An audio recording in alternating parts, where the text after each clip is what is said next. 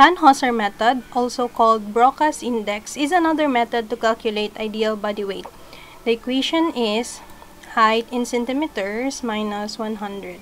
Example, to calculate the ideal body weight of an adult female who stands 5 feet and 3 inches tall, we will first convert the height from feet and inches to centimeters using the following conversion factors.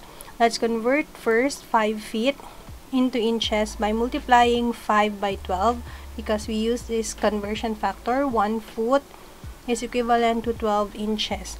So 5 times 12 equals 60 inches. Now 60 plus 3 from the height, which is 5'3". 60 plus 3 equals 63 inches. Now that we already have the height in inches, we can now convert this to centimeters by multiplying by 2.54. So we use this conversion factor. 1 inch equals 2.54 centimeters. 63 times 2.54 centimeters equals 160.02 centimeters. Next, deduct 100 from the height in centimeters.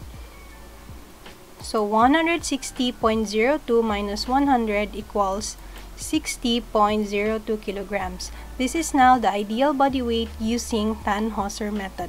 However, for Filipinos or Asians, because of their smaller frame size, a deduction of 10% from the ideal body weight must be made. To deduct 10%, just multiply 60 kilograms by 0.90. So 60 times 0.90 equals 54 kilograms. This is now the ideal body weight for Asians or Filipinos.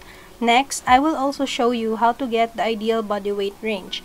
An ideal body weight range is an allowance of an acceptable or healthy body weight. For a lower range, multiply by 0.90. So 54 kilograms times 0.90 equals 48.6 kilograms. For the upper range, multiply ideal body weight by 1.10. So 54 kilograms times 1.10 equals 59.4 kilograms. The ideal body weight range now is 48.6 kilograms to 59.4 kilograms.